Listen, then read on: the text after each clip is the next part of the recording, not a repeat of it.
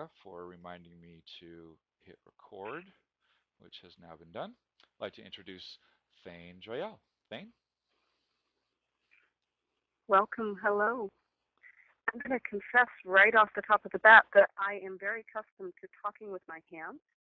And so I will be very grateful to you folks for using the question and answer feature, just so I know that you're there. Um, as Mark said, my name is Thane Joyelle. I'm one of the newer members of the CDS Board Leadership Development Team. And with my colleague Marshall Kovitz, I will be presenting tonight's workshop. Generally, expect to hear me on the beginning introductory material, and then on the end on the conclusion, and then here and there just to make sure that you're awake. As Mark mentioned, with John and Erica's support and reminders, this is being recorded, which is a really useful feature if you have other board members who are not able to attend. I'd urge you to encourage them to use the recording to gather the information and keep up to date. I just want to thank Mark for incredible, fabulous technical support and creative advice in the preparation of this program and just overall, and also acknowledge Marshall, who it is a true delight for me to work with. I am going to try to change slides, but as I found this morning, it is sometimes a little bit slow to respond for some reason. And my Thane, sometimes what I do is I click in the slide, and that way you know for sure that it's responding It's to. thinking. Yeah, there you go. Understand that I'm in PowerPoint. So before we look into the nuts and bolts of tonight's topic, I just want to give you an overview of the CBuild program, which, as far as I'm concerned, is one of the kindest programs ever designed for co-op boards, because it is designed to provide support to the board as a whole in as many different types of media as possible in order to sort of broadly provide support to the board wherever it finds itself. So the core, from my perspective, of the CBuild program are the consulting hours that are designed to provide support for the board throughout the year. And those are used in a variety of ways, from one-on-one kind of mentoring calls with the board president to specialized workshops and other kinds of support that can be provided, usually through the telephone. But in addition, your CBuild consultant offers a one-day retreat for the board each year. And a number of classes are offered as board orientation sessions called CBL 101, which is an in-person all-day training which has foundation material and is invaluable not only for that, but also for the networking that can happen between members of different co-ops. Then the component that you already know about because you're here are the online courses.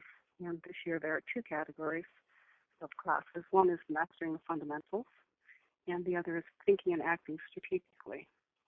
I think the reason I refer to this as a really kind program is it acknowledges that part of the essential components of being a board member is active ongoing learning.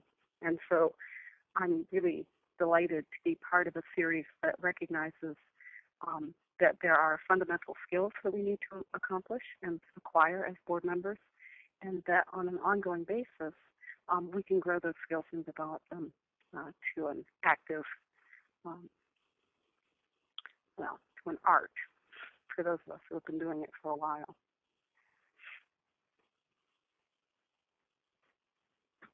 I want to say welcome. It's a wonderful thing to be talking to people from across the country all at once and across time zones. I want to thank you. It's not necessarily an easy or an attractive thing to everybody to hang out in front of the computer screen on the telephone that can't hear your voice.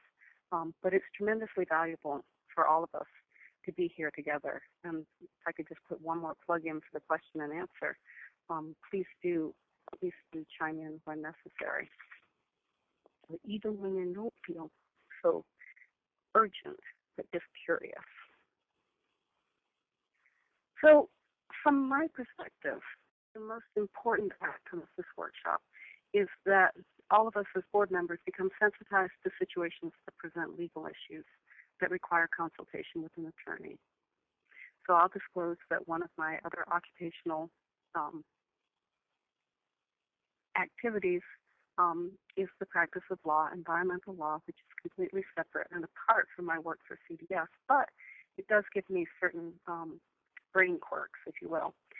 In law school, one of the most important things they taught us, certainly all they tested on the bar exam as far as I could tell, was issue spotting. In other words, we were able to identify a potential problem or issue that posed legal risk.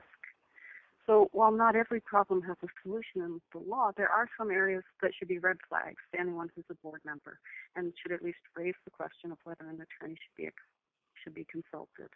So the purpose of this workshop is not to substitute or provide legal advice, but to sensitize you to the times when it would be appropriate to call your lawyer.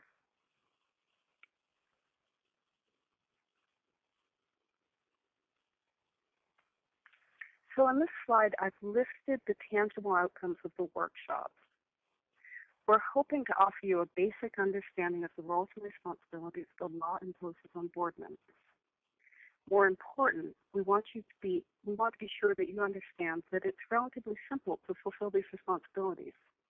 No exceptional skills are required to be an excellent board member. Finally, as I mentioned, we want to be sure that you know when you need legal advice. And of course, I hope you never need it. So then here's a slide showing you the key points that we're going to cover in the workshop. Excuse me. In a moment, I'll go over with you the role of the board briefly, which is, in general, to govern the cooperative. After we take a minute to answer any questions that have come up so far, then Marcia will go into a review of the elements of the board's fiduciary responsibility. Fiduciary, in brief, is just a responsibility to hold the owner's assets in trust. It's a special relationship which can be fulfilled by attending to certain duties, the duty of attention, the duty of loyalty, and the duty of care. And Marcia will go over each of these with you.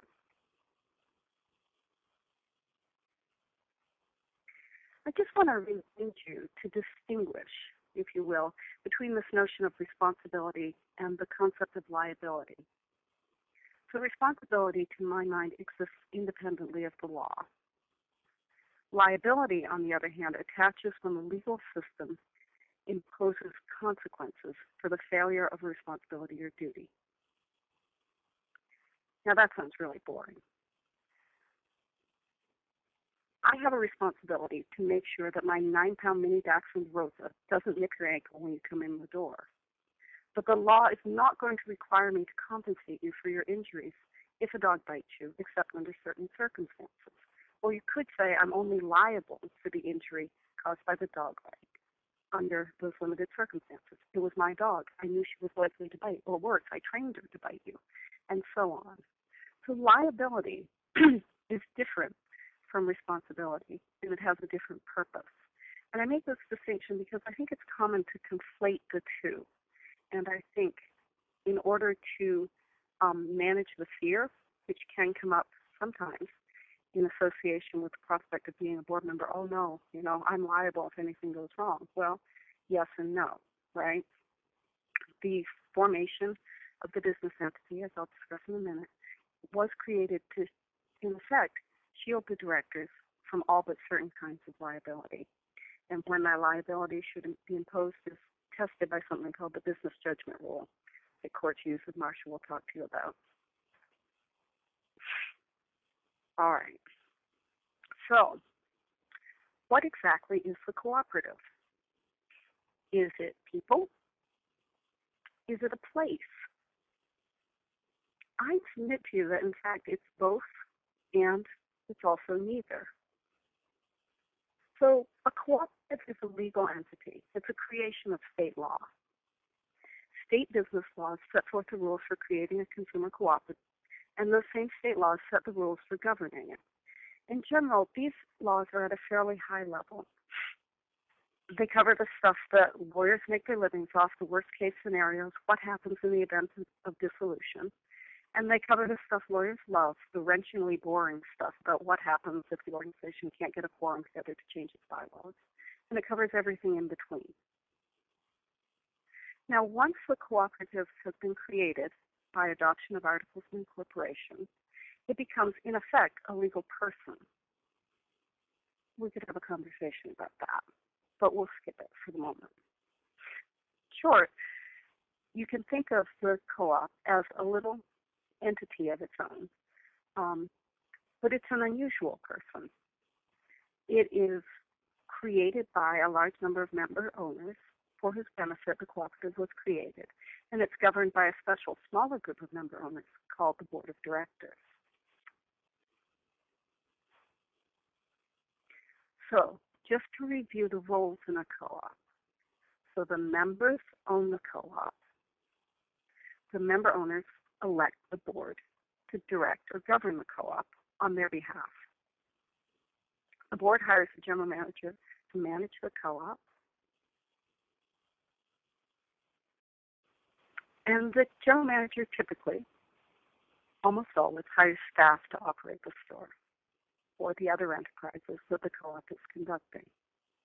And the staff serves the customers, many of whom are member owners. And then we could sing the farmer and the gal, the members own the co-op. So you see, it's circular in a sense, and this is one of the things that is distinctive about the cooperative. Now, we're here, though, to talk about a particular group of individuals within the co-op.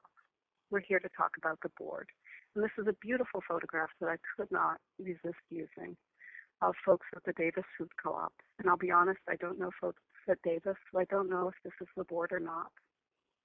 But it's a wonderful image to remind us that the board is a group of people, and it's a special group of people who are elected by the member owners to lead the cooperative. I want to make it very clear that anybody can be an effective board member. It's not uncommon to hear nominations committees thinking about the ideal skill mix for new nominees. We need a lawyer on the board. We need an accountant. You know what we really need? Well, maybe you do and maybe you don't.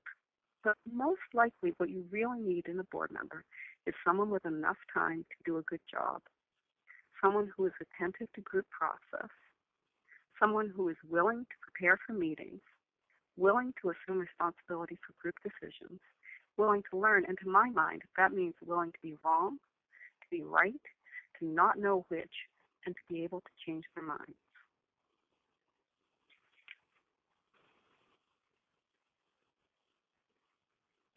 So I just want to review with you the basic principles of governance, because being an effective board member depends on remembering why the roles I was going to talk about apply at all in the first place.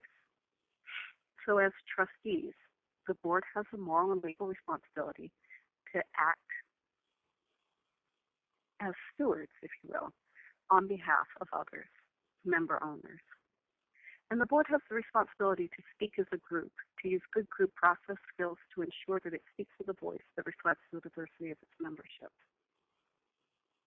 To do its job, the board needs to know how to delegate authority effectively, to protect owner values, to empower staff, and to be clear, never to double delegate.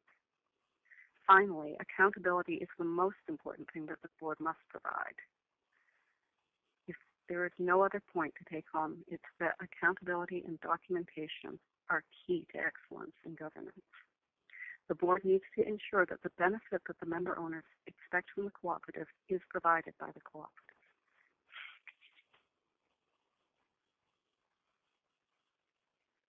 So what's the result? Well, excellence in governance, we would hope. Boards that lead into the future with vision. Boards that use their time well, that are efficient, and that value the contributions of all board members. Boards that are clear about their vision, that derive that vision by excellent linkage with their member owners and communicate that vision throughout the organization. And finally, boards that last. Boards that have a strong culture that invites excellent new nominees year after year, and that rewards committed directors with the satisfaction of a job well done. No big deal. So, questions to this point? Thank you, Thane. Yeah, there's one, and that is, could you please repeat the qualities or criteria that you listed off um, of good directors, and or could that list be made available in print for us? Yes, in print for sure. And I'm flipping back through my notes. I think we can write that up, but Yeah, where to it go? was a great list. There it is. The attentive to group process list, the Uh-huh. person who's willing to prepare for meetings, Yep. willing to assume responsibility for group decisions, willing to learn, so willing to be wrong and willing to change their mind. Nice. Thanks for that. And that was the one comment so far. Actually, let me take this opportunity to remind people that this is an interactive session, and we're using the GoToWebinar question and answer dialog box to field your comments and questions during the session. You can find it by clicking the little triangle next to the letter Q in the word question in the GoToWebinar tool kit, and then underneath enter a question for staff, you can type it up and hit send. I'll be managing that during the session, and when Thane and Marshall get to slides like this, they're looking forward to fielding your questions and comments. Back to you, Thane. I think it's over to you, Marshall. Okay.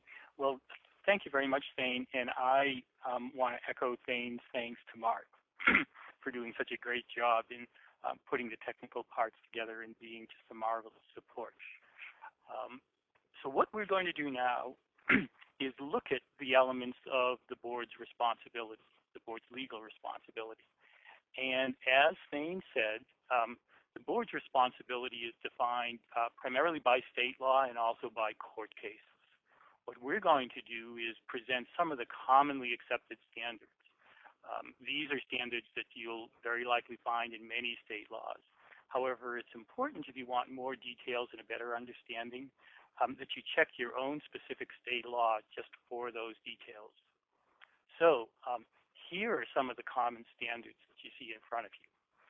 The duty of attention, duty of loyalty, duty of care. Now, assuming you adhere to the above three standards, what we'll do next is look at how your actions may be protected by the business judgment rule. And then finally, in the last part, Thane will discuss how the board can provide appropriate protection for individual board members in the form of insurance and indemnification. So let's get started on the list, and let's go next to the duty of attention diligence. What this means is that to be attentive and diligent requires that you actively participate in the work of governance and that you are also, of course, aware of your legal responsibilities. It means attending meetings, being prepared, that is, reviewing all the materials before you come to meetings. It's very important if you don't understand something that you ask questions. It's vital to participate in discussions. After all, it's the group process that allows us to be so effective in our governance. Delegate responsibly. That is, know the qualifications of the people or the person, the single person in the board's case, to whom you're delegating. And of course, it's necessary to verify that the board expectations are met. We write down our expectations and often have clear written expectations, but an important part of our work is also to ensure that those expectations are actually met. Now, here's another important part of our work in the duty of attention. We're going to be listening to others who have something to say about how the organization is being run, people to whom we've delegated some responsibility. Board members have a right to rely on written and verbal information presented by staff, by other board members, and by outside experts, as long as they have reason to believe that such sources are reliable. So, for example, it's perfectly fine to rely on reports of our general manager, on committee reports, on reports and information submitted by experts, people like lawyers, accountants, and consultants. Another important aspect to the duty of attention is that you know and you adhere to all legal documents. We mentioned earlier we have a state law. Our co-ops are incorporated with articles of incorporation. We've written our own bylaws. We've written policies. We also have prior board decisions and approved contracts. All of those things are important documents, and we've got to behave in a manner that's consistent with those documents. Sometimes we're not sure, and these are very, very technical issues at times. As Thane mentioned, it's really important that we be attuned to the notion of maybe it's time to consult an attorney. And finally, it's very, very important that we ensure the payment of all taxes. We're going to talk about this a little bit later. So we've put this issue in several times because it's so important. Okay, so now, having talked about this a little bit, we're going to go on to the next slide, and Thane is going to read you a question about a possible scenario. So what would you do in this circumstance? You missed the last board meeting. Something came up. But at the last board meeting, the general manager shared information about potential problems with having owners work in the store. Now, at this board meeting, the board president is calling for a vote on a proposal to suspend the owner labor program until more information can be gathered. What would you do?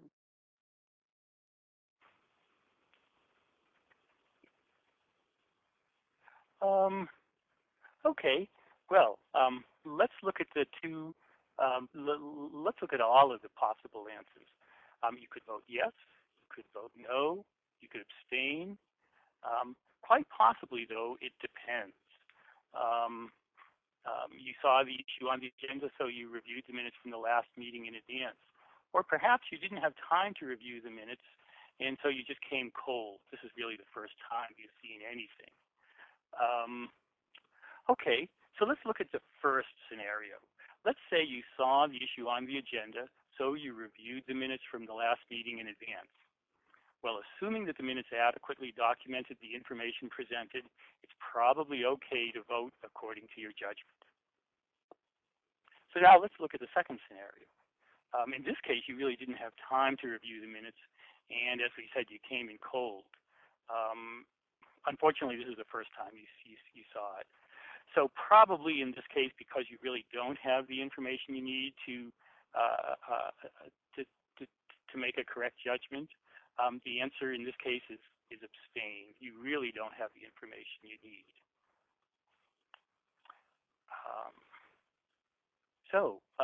Having looked at that scenario, do you have any questions? Marshall, we have no questions so far. You may continue. Okay, thanks, Mark. Let me just give a little commercial. This is an interactive session, and we're encouraging you to use the box underneath enter a question for the staff and hit send, and we'll be taking those every time that little slide comes up of Thane and Marshall. Back to you, Marshall. Thanks, Mark. Okay, so what's the board's responsibility? Let's look now at the duty of loyalty. And let's go on to the next slide entitled Duty of Loyalty. Your duty as a board member is to act in the best interest of the co-op. That means not acting in your best interest or the interest of somebody else, but only in the best interest of the co-op. It also means avoiding conflict of interest. So what's a conflict of interest? A conflict of interest arises when you have a personal interest in a decision you are making as a board member. So you see the conflict there. You're supposed to be making it strictly on behalf of the co-op as a board member, but you may have a personal interest as well. That's what we call a conflict of interest. So if such a conflict of interest arises, the first thing you need to do is always disclose it. You should make it very, very clear what the nature of the conflict of interest is. Generally speaking, when a conflict of interest occurs, you should also remove yourself from both the discussions and the decisions regarding that issue. In other words, when the issue arises, having told everybody that that you have this conflict, you simply don't participate in the decision-making process. Pretty straightforward, I think. Let's look at several kinds of conflict of interest. One is called self-dealing, which is not allowed. Generally, self-dealing is not allowed unless it's done at arm's length and you are treated just as anyone else. So let's look at an example of that. So suppose you grew produce in your backyard. You were a backyard gardener and you wanted to sell some of your produce to the co-op. And you also happen to be a board member. Well, what do? Well, it would be okay as long as it's very clear that you're going to be treated exactly the same as any other local grower would be.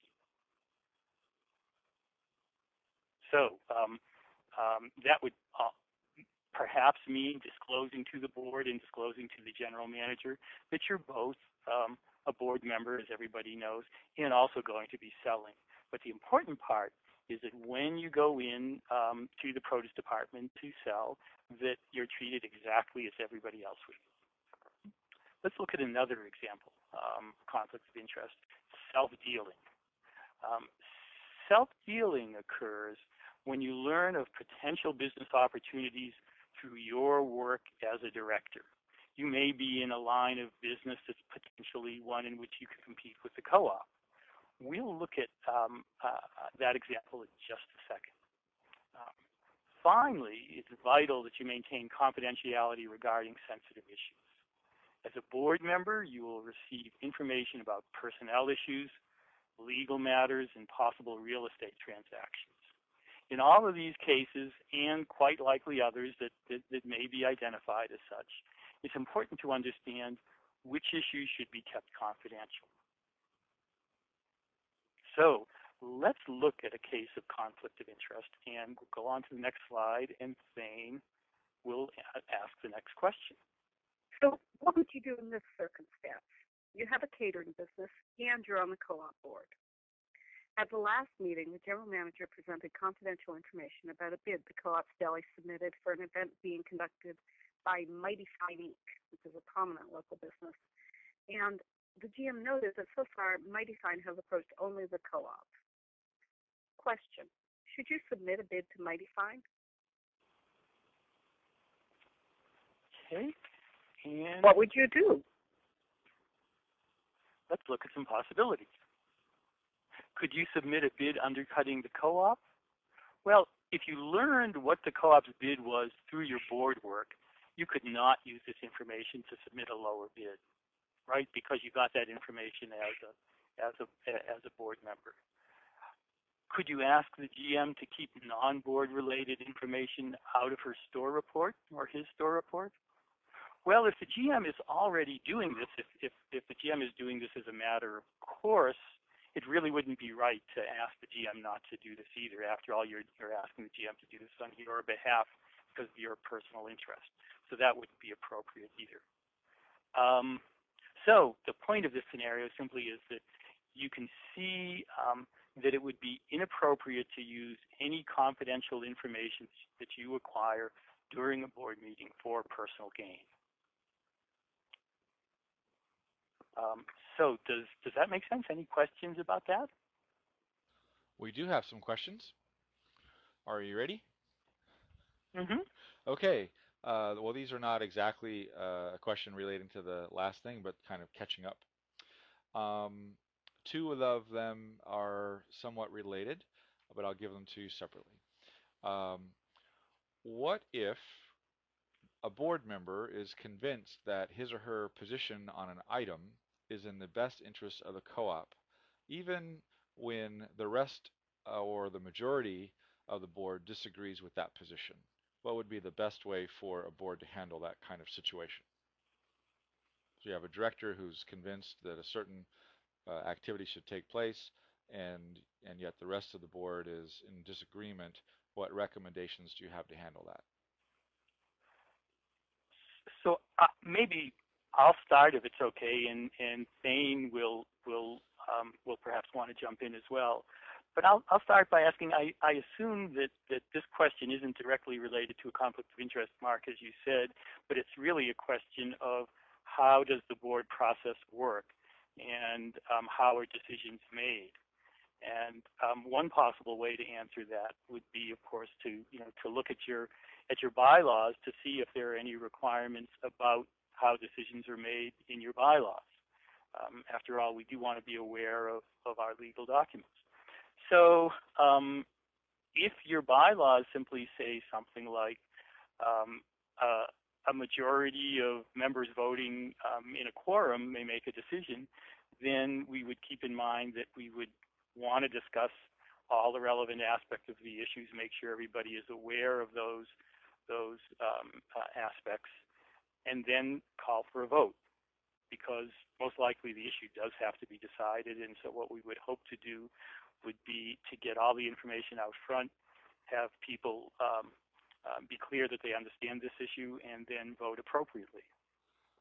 And is there anything you would recommend from the point of view of building or creating a context for public appearance or board holism or unity on a situation like that?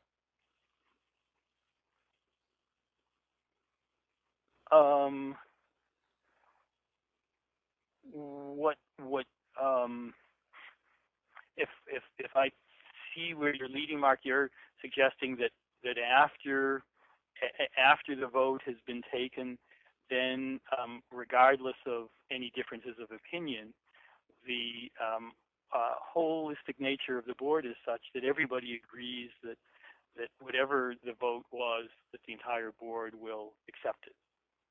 Is that what you were referring to, Mark? Yep, and I think the questioner is also just getting to the point of, so how does that lead you to present the board's actions outwardly to the public? Well, the board speaks with one voice, right? So this is the important part about the process. I guess what I'd like to add to what Marshall observed is that, yes, you look at the bylaws to see what the process is, but also look at the policies and think about, what are the board process policies? What has everybody agreed to? Are you guys, following Robert's rules in voting? Are you using a consensus process? Whatever the process is, it's most important to preserve the integrity of that process. Because everybody is in the final analysis accountable for the decisions that the group makes.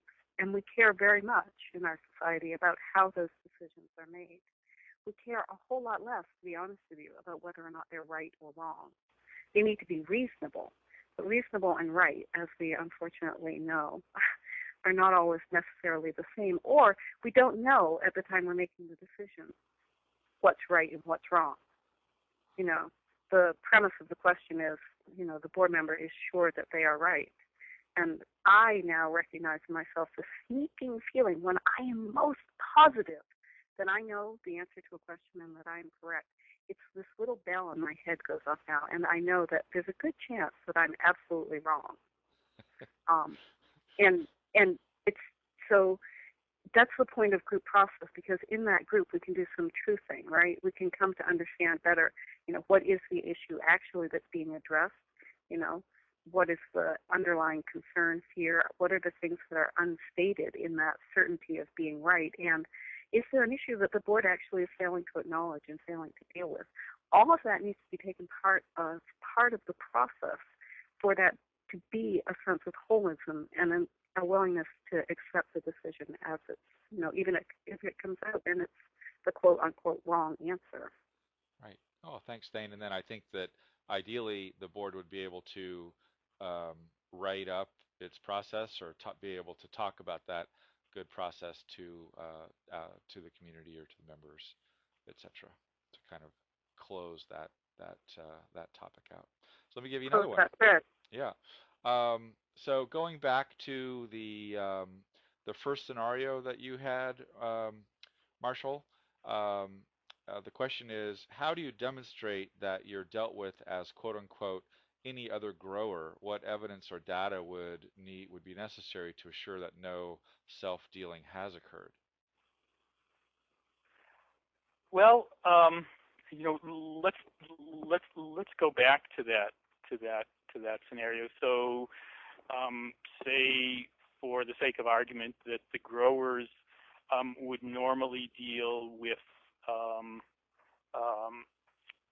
the produce manager, and the produce manager talks to the individual growers individually, and makes decisions on the basis of what they have to offer and how much. So probably one possible way to handle it could be to simply have the board member go in just as anybody else and negotiate with the produce manager just as anybody else. Now, let's say that the produce manager would recognize the grower as a board member and wonder if, as a result of this person's being a board person, if she or he is entitled to some special privilege. Under those circumstances, it would probably be appropriate to notify the produce manager that this board person is not indeed entitled to any special privileges and must be treated exactly as everybody else. So that might be one way to handle it. Looking at it from another point of view, it would be appropriate to ensure that happened. And let's say, we hope this doesn't happen, but if the board person grower also insisted on some special privilege because of his or her status, then it would be entirely appropriate for the produce manager to report this to the general manager, who would then in turn report it to the board. So those could be a couple of ways in which the scenario of ensuring that kind of arm's length dealing might occur. Thane, do you want to add something to that? Well, maybe could I just jump in and just throw in a couple of extra credit follow-up questions. One is, if they have a code of conduct policy, how would monitoring that code of conduct policy come into play? And then lastly, since many of these kind of ethical problems or relationships kind of occur, between individuals and may not be readily apparent, how do you assure, how does the board move forward with confidence that any issues like this are actually being dealt with appropriately?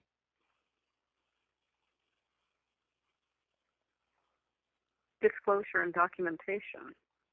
So, of course, we have excellent board process policies, or we have a system in place for self-monitoring that provides the board a regular opportunity to look at and review and disclose whether or not there are any conflicts. It's not uncommon for some boards to open their meetings in the early part of the agenda and clear conflicts and provide a routine space for people to acknowledge if any have arisen since the last meeting.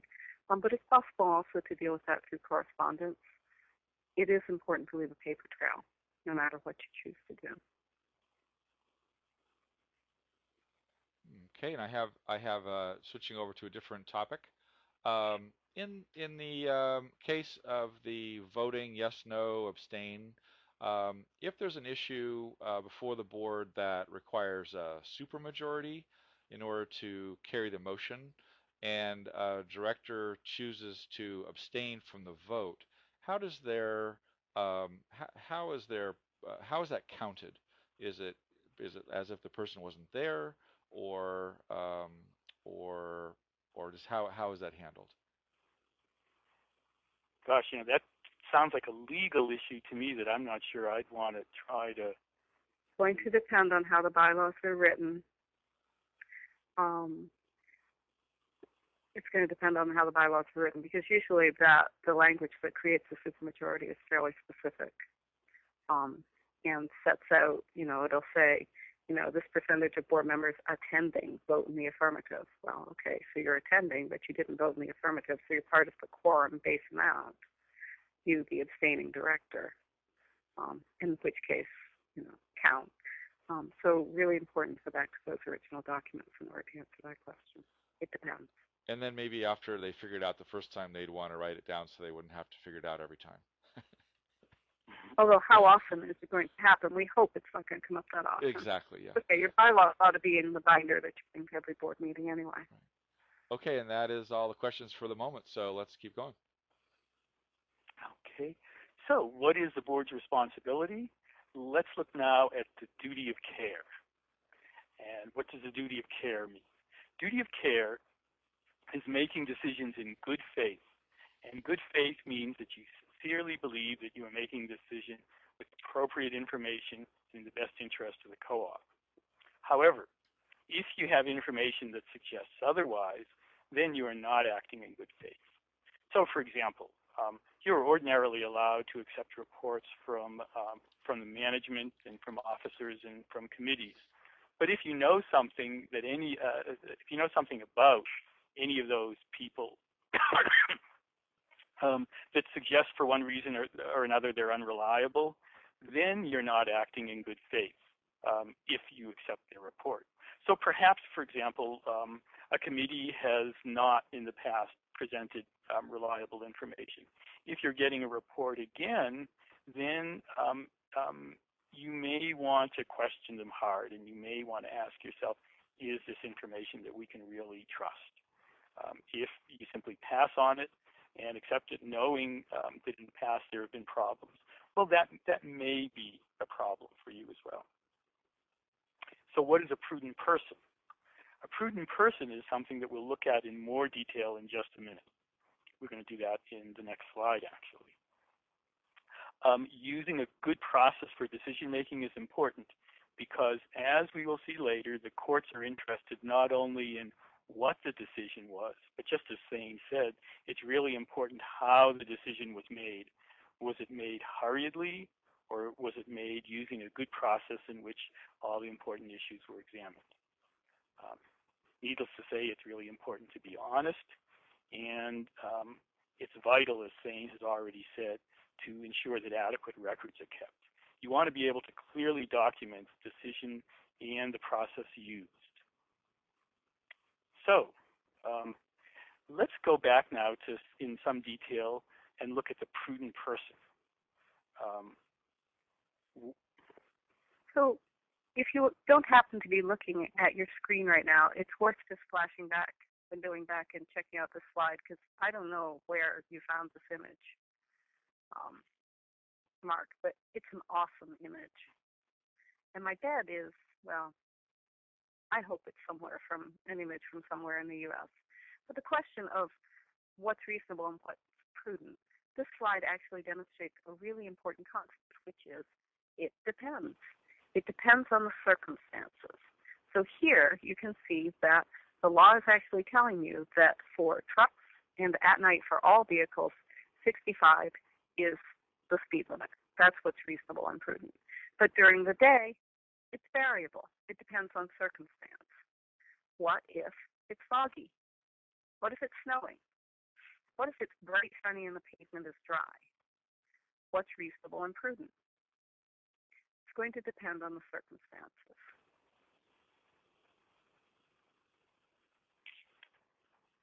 Okay, and exactly as Thane said, reasonable and prudent is dependent on the circumstances. Reasonable and prudent doesn't mean that you have to be correct, but it does mean that you should have used a reasonable process. And once again, this is an important issue that Thane and I have raised again and again. The process is really vital. Prudent does not mean doing nothing, because sometimes we have to act, even if we act with incomplete information.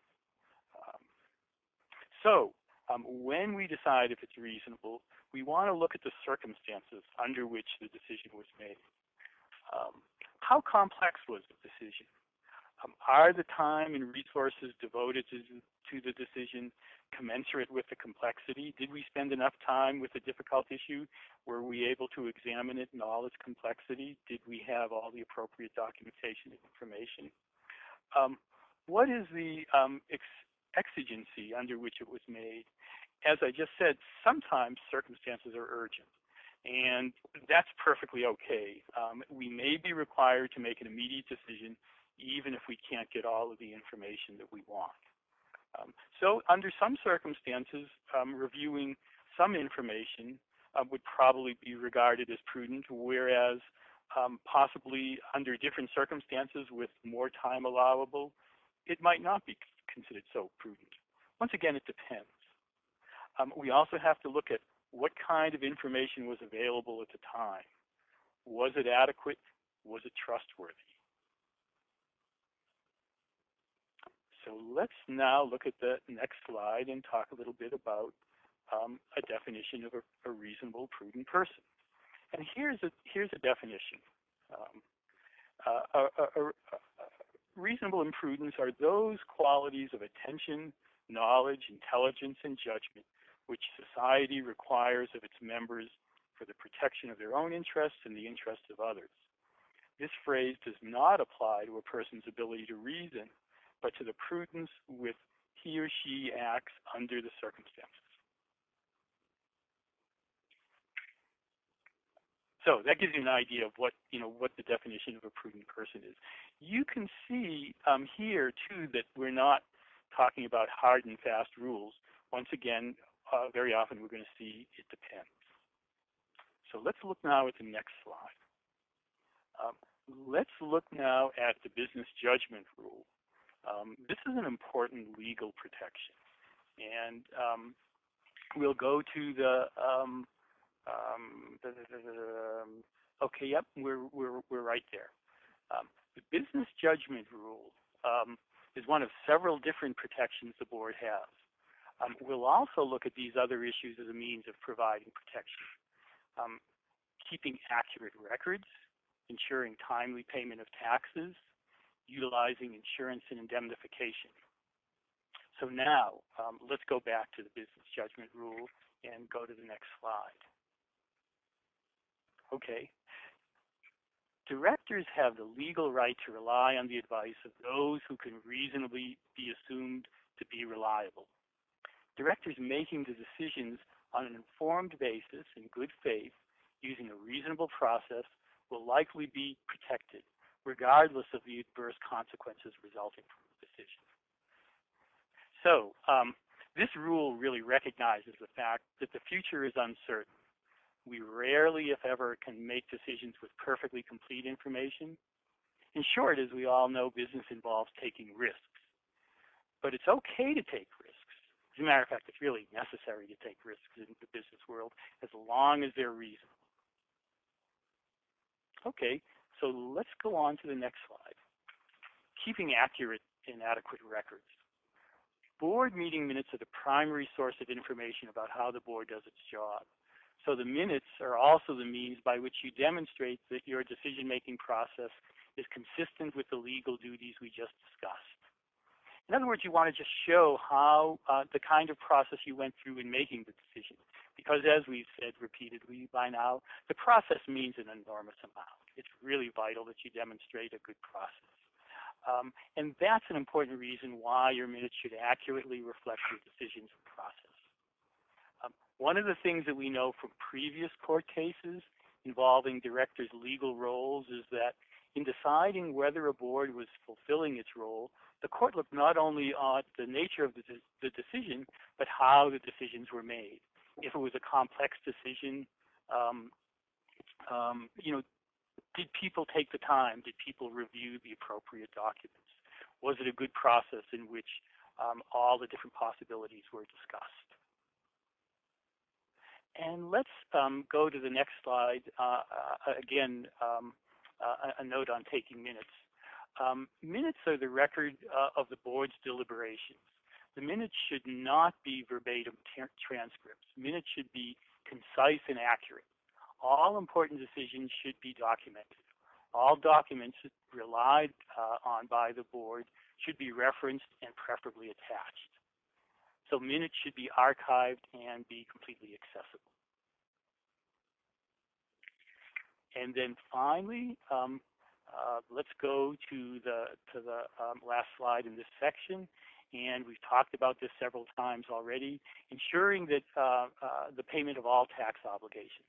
The reason that this is so important is that directors can be held personally liable for unpaid taxes.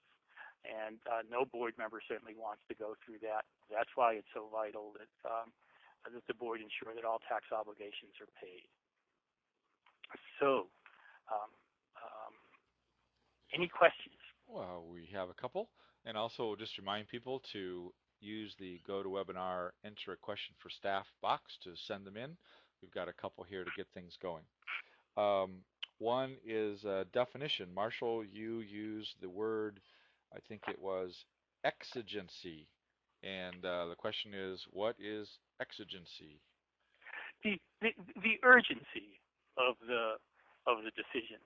Sometimes you have to make decisions very quickly.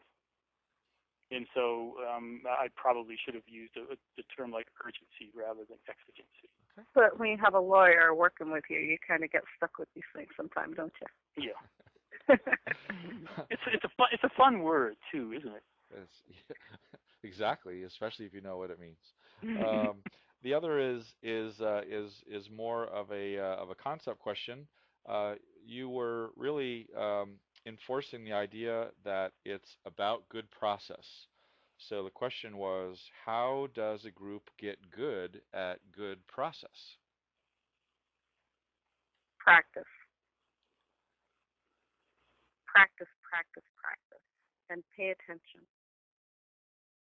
So knowing what the process is that you've agreed to is important, right? Clarity and transparency, and active participation. But it doesn't necessarily come naturally. Group process is something that for some people is extremely easy, and for other people, it's not the most natural skill. We are social beings. We're complicated creatures. So group process is a really cool opportunity to get to know not just other people, but one's own self. And engaging in group process, frankly, it's a little self-exposing. It's dangerous, but it's exciting in that way that dangerous activities are. So practice is one way to make a dangerous activity safer, and it's fun. And I would add to that, not only practice, but finding people who had lots of experience doing that, and people whom you consider reliable, who can help you with it. So that you want to rely on practice, and you also want to be able to build on other people's experience and learning. CDF consultants, for example, would be people. Right. That was probably That was why I described the CBIL program as a kind program, because group process, as I said, isn't necessarily easy. But there are people who know how to do it, and there are skills, techniques, if you will, to use that ensure that it goes better. All right, thanks. And at the moment, those are our only two questions. We do encourage you to send in your comments and questions as the presentation continues. And we are coming to the close of the really substantive information that we wanted to present to you tonight. But I just want to cover just a couple of protective mechanisms, if you will. The first one I'm going to talk about is indemnification. That's one of those wonderful words, because it's important to acknowledge, and I know this is going to shock you, although someone asked a question earlier that makes me think that perhaps you won't be surprised, to acknowledge that not everybody is going to agree with every decision the board makes. We would hope most of the board members agree with most of the decisions that the board makes, but there will be people in the member-owner group that won't necessarily agree. And so in the event of serious worst-case scenario disagreement, there are often a need for other mechanisms to provide additional protection to the board members. Remember that the creation of the cooperative, of the legal entity, provides a tremendous shield for the board members. In general, as long as the board member is complying with the business judgment rule, in other words, is acting as a reasonable and prudent board member, is attending to his or her duty of care, all will be well. But in the event that there is litigation, or there is another circumstance in which recovery of cost is sought as a result of somebody's service as a director, indemnification is intended to provide reimbursement. So in a worst-case scenario, indemnification could be available to cover attorney fees and other litigation-related expenses in the event that a lawsuit were brought.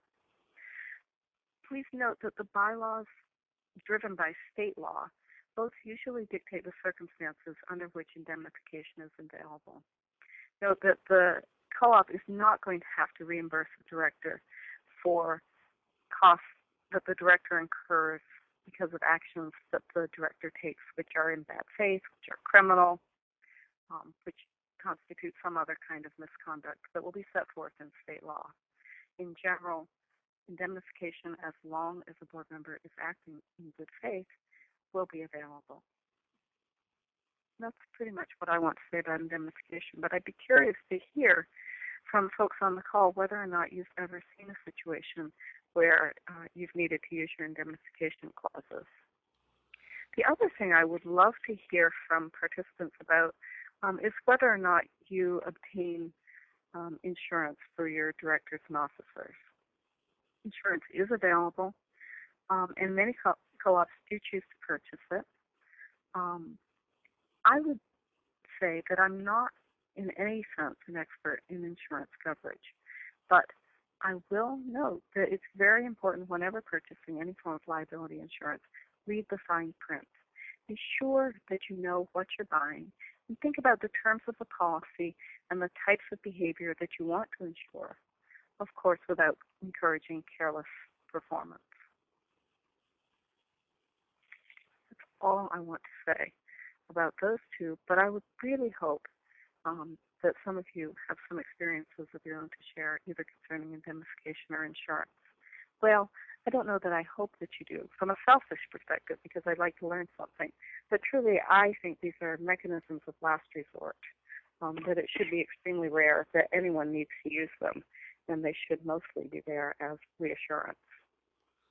So thanks, Thane. We do have a couple of questions following up on that content. One, I guess, is a clarification question regarding indemnity and how it comes into being.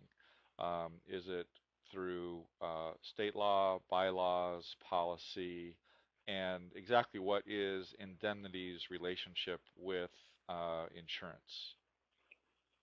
Okay, so both concepts are important, right? Indemnification as a principle is probably set up in the state law that creates the kind of business entity that you are as a co-op. And we know that co-ops are incorporated with all kinds of different flavors of legal entities, if you will. But typically, that law will set out the conditions under which directors may permissibly be indemnified. Because remember, the goal of those business formation laws is to protect the member owners who form the organization. So we don't want the organization to have to reimburse bad directors. I mean, bad in the sense of criminally bad directors acting in good faith. So to protect them, state law is going to narrowly prescribe when indemnification is available at all. Now, it's not uncommon for,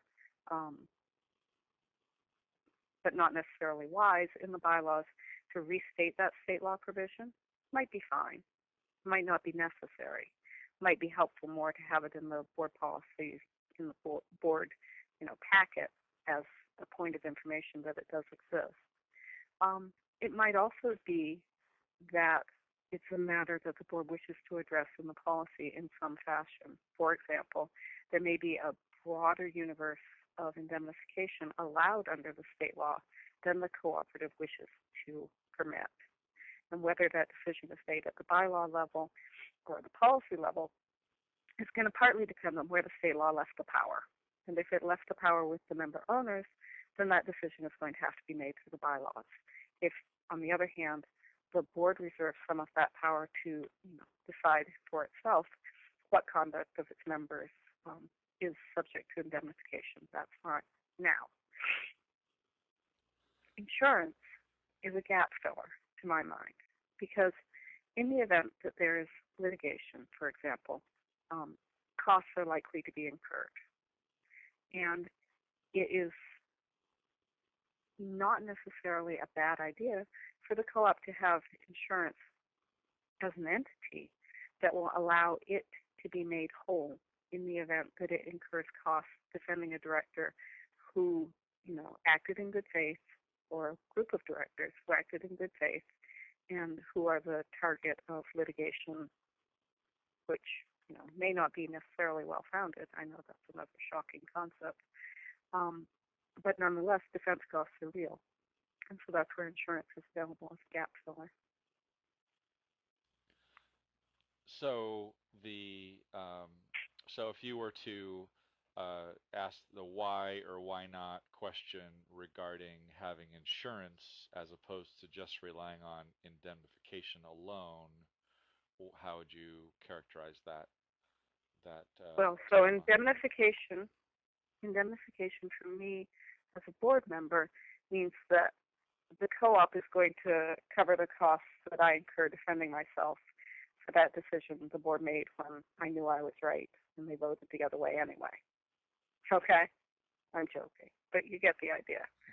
On the other hand, the organization, when it pays my legal fees, takes a hit. It suffers a loss. So the organization might consider having insurance to cover that, either by insuring me as a board member, then there's no need to indemnify me because I haven't suffered a loss. My legal fees were paid. I'm made whole. Or by insuring the cooperative against those kinds of losses. Okay, thanks. So the next two questions are a whole different topic. Ready for a different topic? And they are about minutes. Um, the first question is minutes. Who should be able to see them? How long should they be kept and where? Anyone, forever, and it depends. Anyone, forever, and it depends. Actually, not forever. But state law will probably tell you how long corporate records have to be kept. What do IRS regulations, I think, require tax records to be kept for 7 years? That's a reasonable benchmark. And it's a good note, actually, that it's not necessarily a crazy idea for a co-op to have a records retention policy that just goes through the different kinds of records that the co-op has and indicates how long they have to be kept. For example, there are certain kinds of membership records that actually you do need to keep forever. Meeting minutes? It depends. In general, I think it's wise to have an archive of them going back to the beginning of the co-op if possible. Okay. Does that mean that they have to be up on the co-op's webpage? Nah. But they should be accessible to as wide a range of people as possible unless they're dealing with sensitive or confidential issues.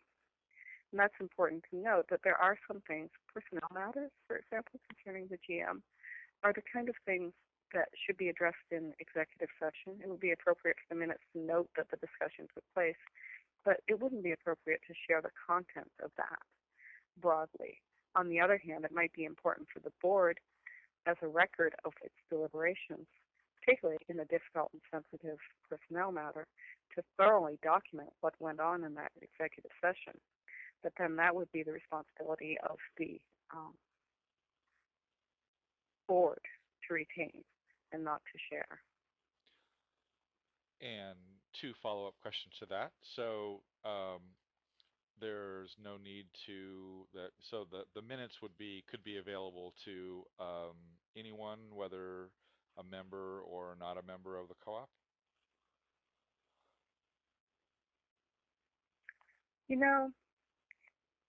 I was speaking in general to the member ownership. Okay. And the question of outside the owners is a culture question and a legal question. There's a legal question of whether or not it's required.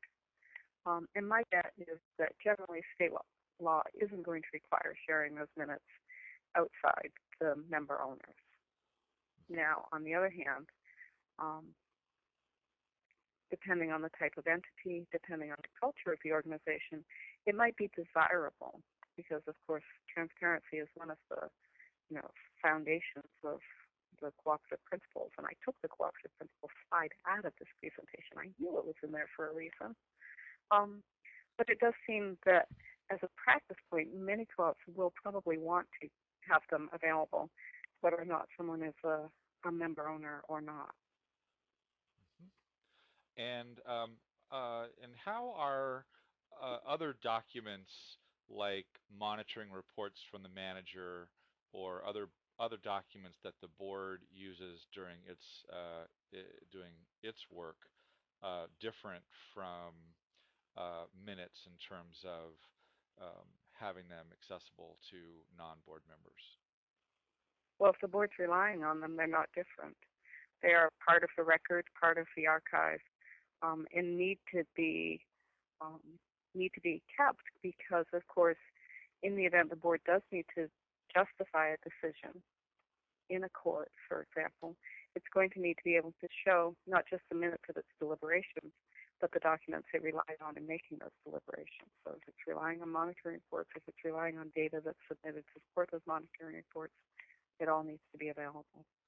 And would you say that would also be true in just the normal day-to-day, operations, or in the case that in your example of, if a decision was legally challenged? I mean, I guess what the question is about, for example, let's say specifically monitoring reports provided from the GM to the manager, how are those dealt with in terms of public or member access?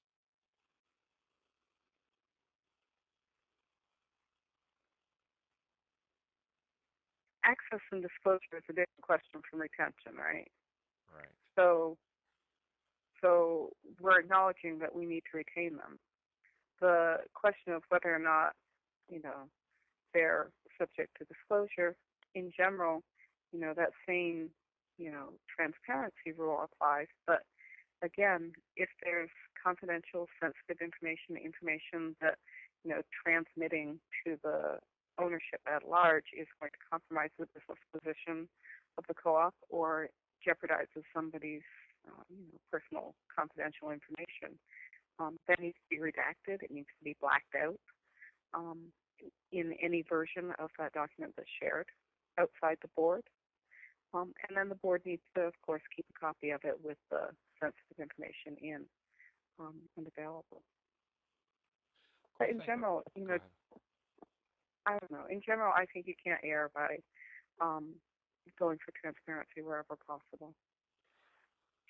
To amplify a little bit on what Thane said regarding retention policy, I've seen situations in which boards ask that question specifically to their attorneys, and their attorneys came back with very explicit recommendations about how long to retain certain kinds of documents. For example, real estate documents should be retained indefinitely. Minutes could be retained, according to at least one attorney's advice I saw, for as little as 3 years. Personnel decisions might be retained longer. So I guess the reason I bring this up is because another source of information about a retention policy could very well be your attorney. And one last question on minutes, and that is, where might one find an example of good minutes? Mm-hmm. Marshall? Gosh, I wonder if anybody has a good definition of what good minutes are, aside from the decision. Sometimes people will. I'd say that you definitely don't want to include lots of detail. You don't want to say who said what or what kind of an argument may have broken out. It's probably appropriate to list the issues that were discussed and describe the process, the other documents that were reviewed, and to then note the decision that was made. Would you agree with that, Thane? Yes. Yeah, I And, think and, that's and better. yet the question is, where can someone find an example? Call up the best board president you know. It's something that we could. Ask your CBuild consultant. How about that? Yeah, I think it's something that we should be thinking about looking for as a resource and adding to the resource list for this workshop. That's a I'm great sure we idea. can find a couple of good examples. Mm-hmm. And that is the extent of the questions on hand. Well, then let's move into putting this into practice and talking about how all of this comes together. Because at the outset, we said that the board's goal is excellence in governance. Understand your role, do your homework, participate actively. Create a board culture that fosters excellence, emphasize deliberation, transparency, and vision. I've put the governance principles up here again to inspire you. See yourselves as trustees. Learn to participate in group process. Let your voice be heard. Listen actively, change your mind, then change it again, but still all the while hold fast to your principles and listen, listen, listen. Delegate authority, and finally, be accountable. Just a special note on policy governance. If you use the system, use it well. Properly drafted and implemented policies will ensure that the board fulfills its duty. I'm just going to pause for a second and let you look at the slide.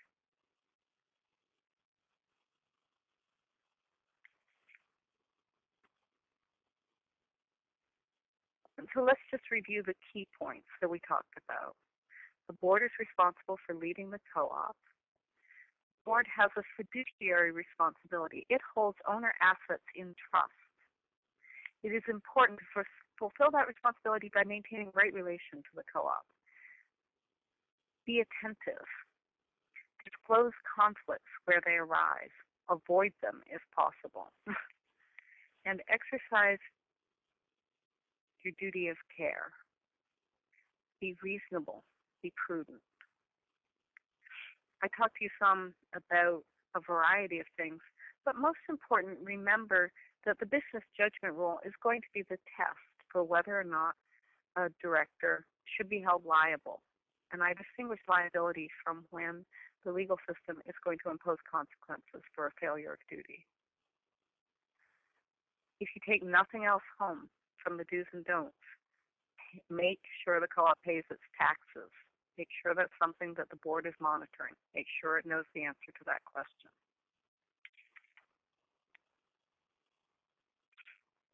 Remember, the reason for all this attention to detail is so that the board governs effectively on behalf of its member owners.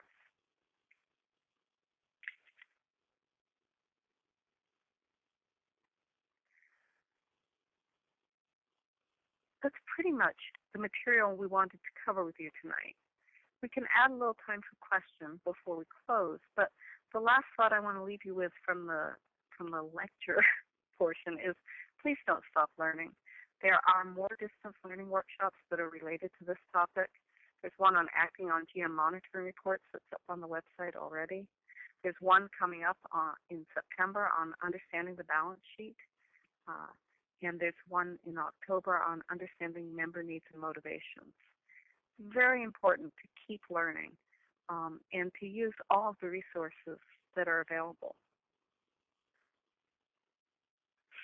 In addition to the resources on the slide, there's no end in any bookstore of any decent size of excellent materials about the process of governance. And don't forget that your strongest resource of all is a phone call away, and that's your CBuild consultant. I'm not kidding. There's no such thing as a silly question. So are there questions at this point before we close? No, Thane, but I would add a commercial message that on July 9th there's a webinar on including members in the ENDS dialogue, which will be very much about that vision aspect you had there on that one slide. And on July 22nd there's a session on recruiting and orienting new directors, which was very much related to your work tonight. There's one thank you from for well-structured and informative presentation. Well, I want to add one large thank you. And please stay in touch. There's an evaluation form that's going to pop up on the screen after we end tonight. Please fill it out. Please let us hear from you and let us know how we are or aren't addressing your needs and what other feedback you can offer us. Okay, well, Mark? Mark? thank you. Thank you all very much. Thane and Thank Marshall. you. We'll stop now, and that survey will come right up on your screen. Thanks so much for joining us tonight. Thank you all.